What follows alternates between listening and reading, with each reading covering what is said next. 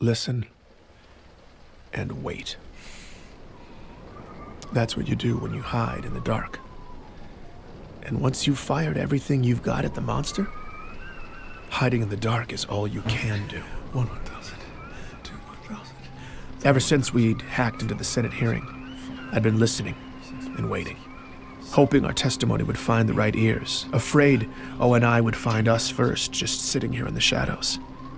I didn't know where O&I ended and the world began. And it was the not knowing that kept me up. Because even if we had landed a fatal blow, all we could do was watch and wait for gory chunks to surface.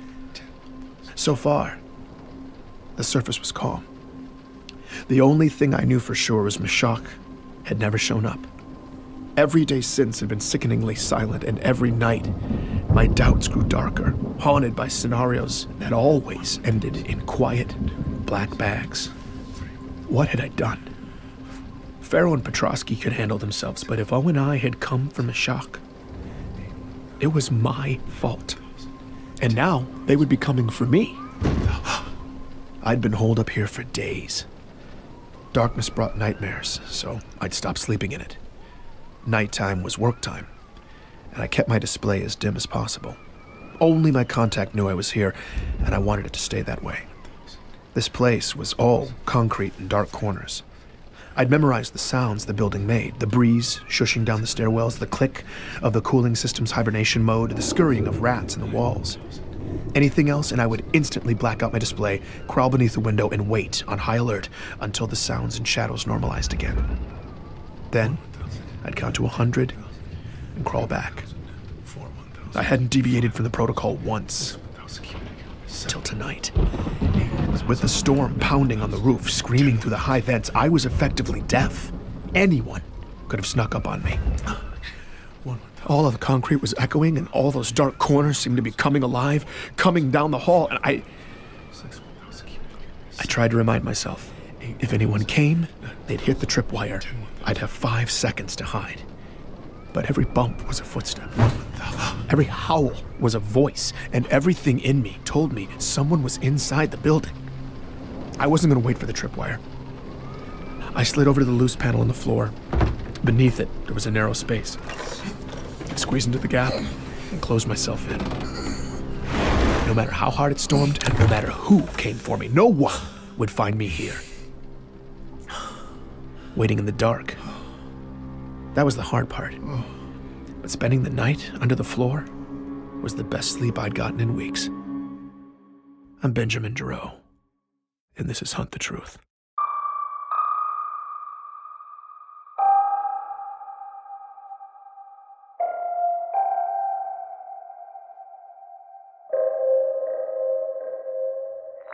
Speaking from the steps of the Congressional Plaza today, freshman Senator Andrew Del Rio issued a formal statement addressing last month's embassy massacre on Bico. It's not a promising sign for democracy when a catastrophe touches a majority of the voters, and seemingly every politician in the UEG was trying to leverage the public outrage into talking points.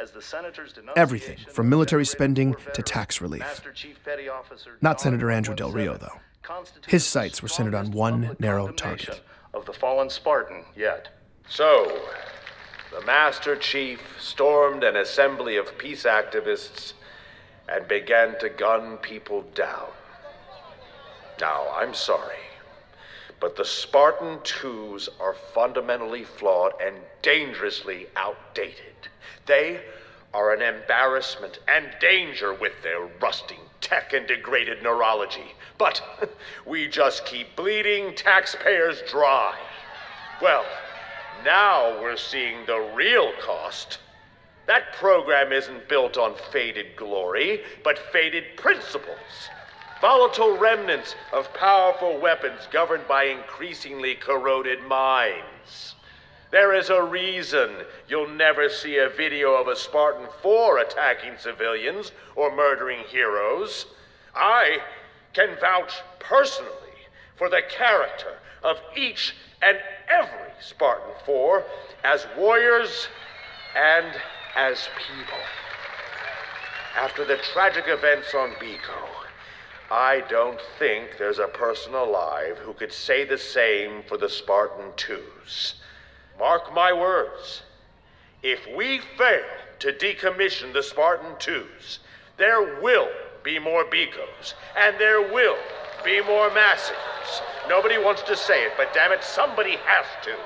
For those 19 families whose loved ones are never coming home because of this false Spartan, this broken bastardization of a soldier who would abandon his post, dishonor his uniform, and slaughter the very people he's sworn to protect. In the name of decency, it's time to tear down that statue and put down the Master Chief. I had to hand it to Andrew Del Rio. The man had focus. However much I hated Del Rio, and the whole propaganda machine, the leaks, the video, the report, they didn't lie. The chief shot Ambassador Sakibo's bodyguard at point-blank range, grabbed the ambassador, then escaped with the alien delegation in a hail of gunfire and dropped off Sakibo's body the next day. Those were the facts. And no matter how corrupt these politicians were, I couldn't argue with the evidence. Chief needed to come in and face due process so we could know the truth. I still believed in the chief. I believed that his legend would be restored, and I knew that there had to be more to this story. I don't know if I'd become overconfident by daylight or distracted by Del Rio, but I didn't even hear the intruder until they tripped the alarm. Oh, God. Oh, God. What? Ray? Is that you? Yeah. I'm caught in your booby trap. What are you doing here? You weren't supposed to come until tomorrow. You scared the hell out of me, man. Okay, can we hold that thought? I'm all wrapped up in, like, dental floss and camping gear, and this looks like something my daughter would make. Well, tripwire wasn't dental floss. It was fishing line tied to my mess kit balanced on a ledge. Here, just get Very effective, actually. Pick your foot up. You look terrible. Oh, thanks, Ray. My life in exile wasn't glamorous. Cot, toilet, sink. My clothes doubled as bedding. Outside of research, my daily regimen featured canned goods, sink washing, stretching, and security checks. I felt like I was back on the front lines. Place looks also terrible. Super helpful, Ray. Thank you. Wait. What route did you take to get here? Did you avoid Relax. I took maximum precautions, Ben. As far as any unethical government surveillance is concerned, I'm still eating Thai food near my house. I quickly learned Ray had nothing on Mashak, nothing on Congress. Okay, but then what? News from the fashion world? What do you got? That, or the truth about Biko. Apparently, after a Mashak slush combing tutorial, Ray had been listening. And a few days ago, he'd hit on an exotic frequency going somewhere it shouldn't. The Sanghili, the alien race from the Biko peace talks, had sent an official transmission to UEG servers on Earth the day after the leaks. And on their end, the government had buried it deep. That's the Sanghili clan leader saying they had nothing to do with the massacre. And the demon wasn't responsible either. And neither did the demon. The Sanghili referred to the chief as the demon. Probably because Chief had killed thousands of their soldiers over the years, so they weren't doing him a solid. Besides, the Sanghili were all about the truth. If they shut up your embassy and sent you a message about it, it would be boasting about kill count, not an appeal for justice. Why do you sit silent while your people demand unjust blood? He's making it sound like Biko's lusting for vengeance. Huh? No, I've been looking at Biko for days. Look, it's totally peaceful there. Exactly. I did some checking, though. That feed is an old loop. The outer colonies are mostly cut off from us, but someone's cut Biko off from everybody. Nobody outside Biko knows what's happening there, and it's ugly. Ray had managed to track down Ravi, a scavenger who had made his living going terrible places, then selling intel to the highest bidder. He'd been sitting on Biko fact-gathering since Sakibo's funeral, and for this job, Ray was getting his money's worth. Protests, riots, martial law, but since the funerals, not a single prominent figure on Biko has said a word about any of it. At least not in public. Off the record, Ravi's embassy contacts were livid.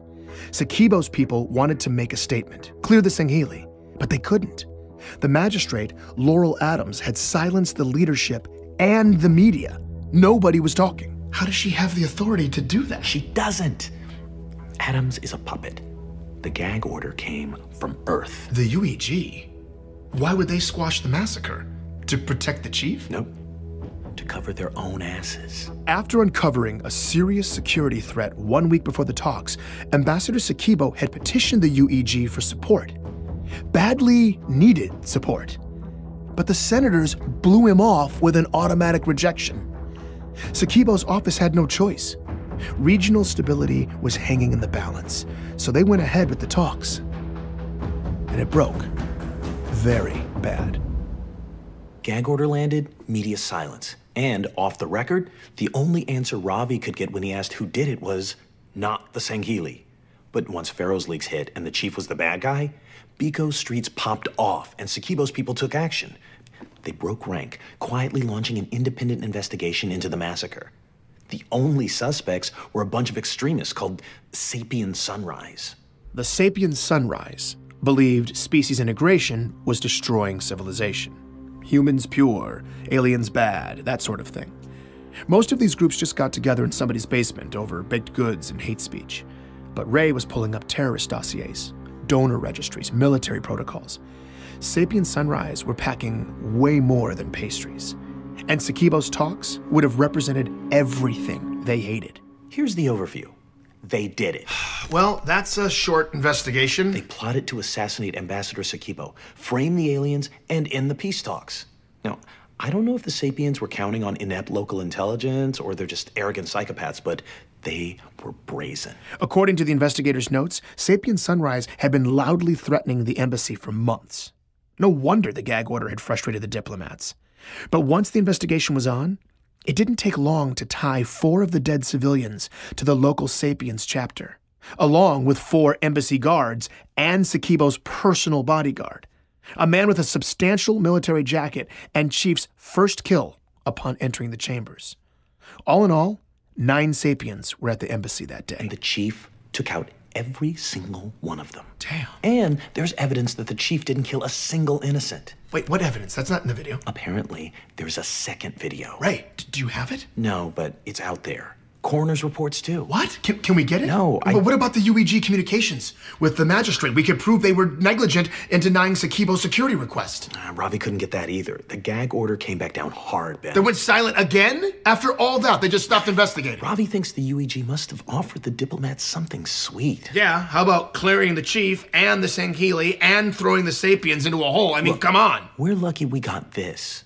Besides, the diplomats made it sound like justice was coming soon. Justice?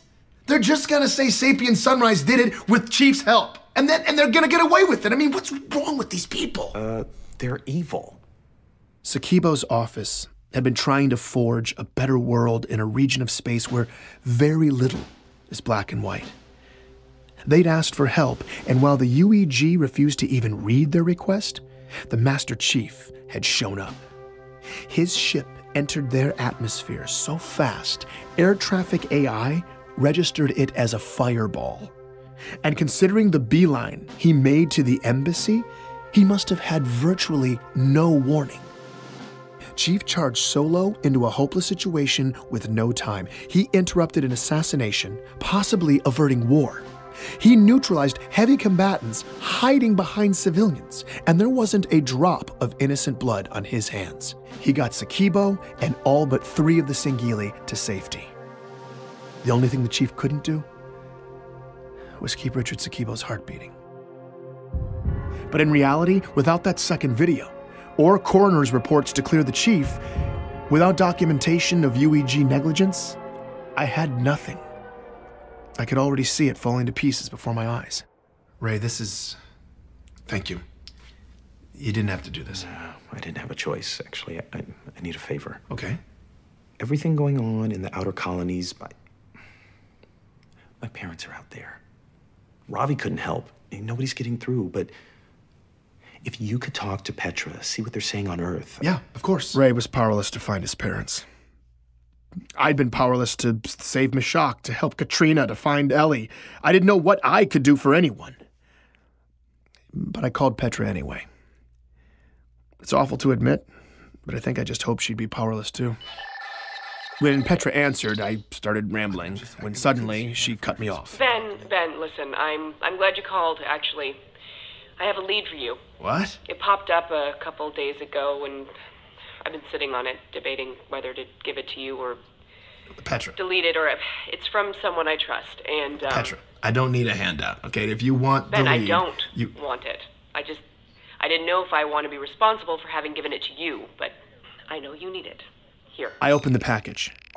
Coordinates. Some sector on the outskirts. Underneath was a 72-hour window. It started soon.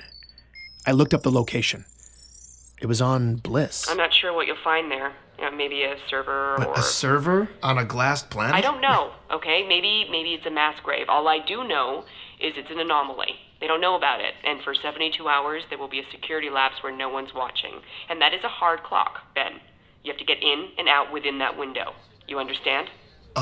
Yeah, okay. Ben, this is a once-in-a-lifetime shot. Somebody risked their life to get me those 72 hours, and I need to know that you're going to be... I'm sorry. No, I appreciate that. I'm in. I'm going to do it, okay? Thank you. Okay. That's your ride. A silicate freighter. Leaves tonight. Bring your piggy bank. Everything you've got. These people only speak bribe, and they're not easily impressed. I don't know why, but somehow in that moment, I felt completely ready for this. It was time to make a power move, and that's what I was going to do. Oh, Petra, just one more question. I hate to ask, yes, but... you can keep the recording. How did you know? God, you are the worst, Ben. Take care. Okay, thanks, Petra. If I was going to the far reaches courtesy of capitalists, I needed to stock up on essentials and grab all the money I had left in the world. The rainy day fund I kept squirreled away at my place. I was going home, and surprisingly, it felt amazing. Stepping outside for the first time in so many days, finally having a real destination, it gave me freedom and purpose again. I was all ready for a quick grab and go, but as I breezed up the walkway to my building, I saw something weird. Notices from the city stapled to the front door. This structure had been condemned. Unfit for human habitation? What the hell was this? My key scan still worked, though, so I pushed into the dim entryway. The power was off in the building. It was silent. And every door down the length of the hall was ajar. What in the hell? Hello? As I moved down the silent row, I glanced into my neighbor's apartments. Hello? Everything inside. Furniture, fixtures, pictures, windows. Everything had been draped in clear plastic sheeting that stirred as I passed. The second floor was the same way, silent. Every door open, every last inch inside covered in plastic. As I turned the corner, though, I noticed my door, still damaged from Petra's boot, was closed. It was the only closed door. I pushed it open, and my guts collapsed inside of me. Everything was gone. The entire apartment had been gutted. There's nothing. Everything, down to the light fixtures, the appliances, the cabinetry. They'd pulled up all the flooring, stripped all the trimming, ripped out all of the plumbing. All of it was just gone, without any hint that it had ever been there in the first place. As a breeze moved in through the gouged out sockets where my windows had once been, I realized it had gotten dark. The monster had been here. It had come inside my home. And now everything I had been completely erased. Please join me for the next episode of Hunt the Truth.